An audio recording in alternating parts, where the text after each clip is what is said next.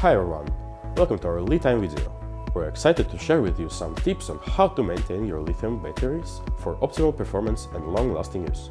Today's video includes 3 topics: the proper way to store your battery when you're not using it for a while, the preparations before you bring the stored battery back into use, and how to ensure it stays in great conditions during regular use.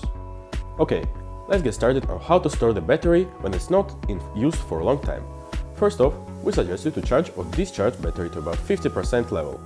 There are 3 main ways to check battery capacity. The first is by using a monitor with a shunt. It provides a live update to check on the battery's capacity. It's way handier, as you can see the remaining battery capacity anytime. The second way is a bit more manual, but just as effective. You will need to test the battery's resting voltage with a multimeter, and then check the state of charge in the user manual. This will give you a rough estimate of its capacity. The third option is to check via the app. If your battery has Bluetooth, simply download the LiTime app and check the battery capacity once connected.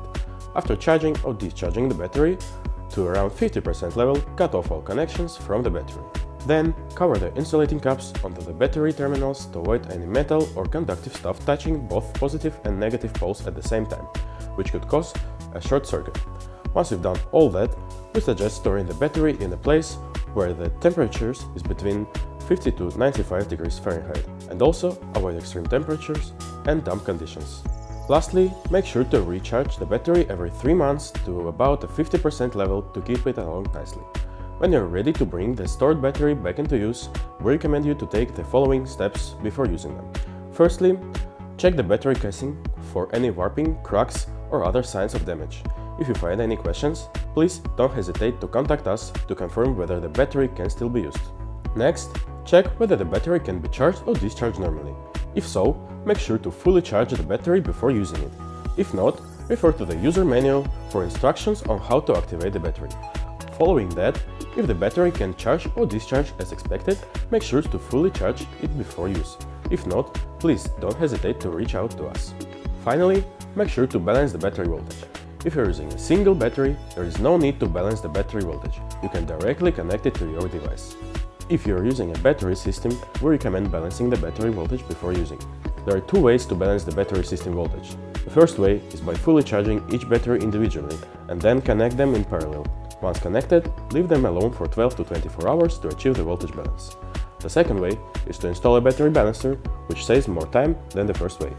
Ensure all the batteries in the system are fully charged and then connect your battery system directly to a battery balancer for voltage balancing. Moving on to our last part, I'll show you some useful tips for maintaining your batteries during regular use. Tip 1. Avoid immersing the battery in the water and keep it away from the strong magnetic fields or metals while using it. Tip 2. Regularly check the terminals for signs of rust and inspect the wires for damage, deformation, or aging. Ensure they are securely connected. Tip 3. For series systems or series parallel battery setups without a balancer, we suggest balancing the batteries every 6 months using the method we've just shared. That's all for today's video. If you enjoyed it, don't forget to like and subscribe. See you next time!